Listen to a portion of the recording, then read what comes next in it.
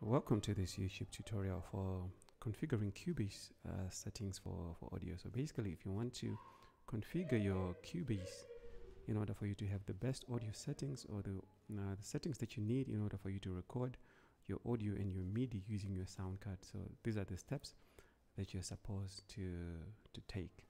So the first thing is you go to the File menu.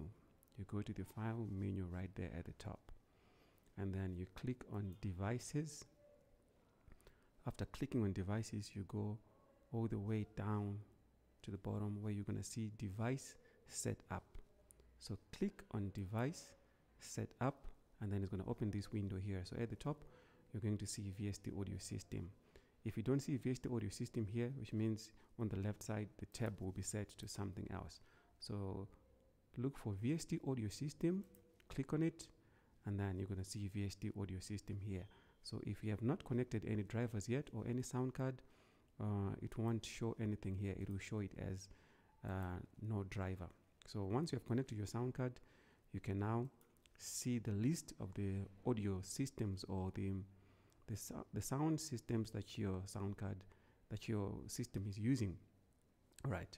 So you can see ASIO for all. So if you want to record, let's say from a MIDI controller keyboard without any latency, without any delay, then you should choose ASIO for all. So this is the best setting if you want to record MIDI from your MIDI controller keyboard. All right. If you simply want to record audio from your sound card, for example, if you've connected your sound card and you want to connect your microphone to your sound card, you choose you choose the sound card that you're using here. So the sound card that you're connecting will show here. If it's M Audio, it will show here. If it's Behringer, it will show here. So the one that I'm using is a Behringer UMC sound card. So it's going to show here as UMC ASIO driver. So I'm going to choose this as the sound card that I'm using. So click on it and then say switch. When you say switch, just say okay. Okay, it's not done yet. Then you go back to the file menu and to devices again. And then now we go to VST connections in order for you to do the settings for your inputs and your outputs on the sound card. All right, so at the top here, you see two tabs, one inputs and one outputs. So let's start with the tab for inputs. So click on inputs.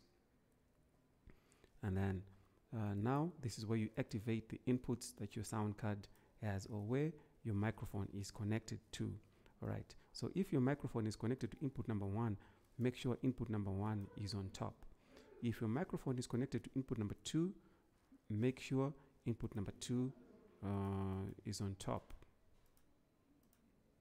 All right, so let's say if your microphone is connected to input number 3, for example, if your sound card has got 3 or more outputs, choose the one that your microphone is connected to. So my microphone is connected to input number 2. So this is the one that will allow sound to come into Cubase in order for it to be recorded.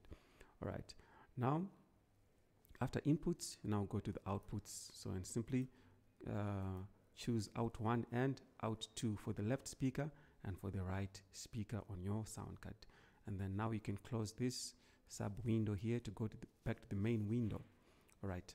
Now you can start recording by right click here and then say add audio track and then choose mono for your microphone and then say okay. All right, and then after this, now you can start recording. So let's see if audio is coming in. Yes, you can see the waveform of the sound coming in here as I speak. So that means I have set my sound card in order to allow audio into input number 2 of my sound card. All right, oh, easy. All right, so thank you for watching this tutorial. I'll be having more tutorials on Cubase. So like my channel, subscribe to my channel, like this video and subscribe to my channel, and I'll be giving you more video tutorials for Cubase. Thank you.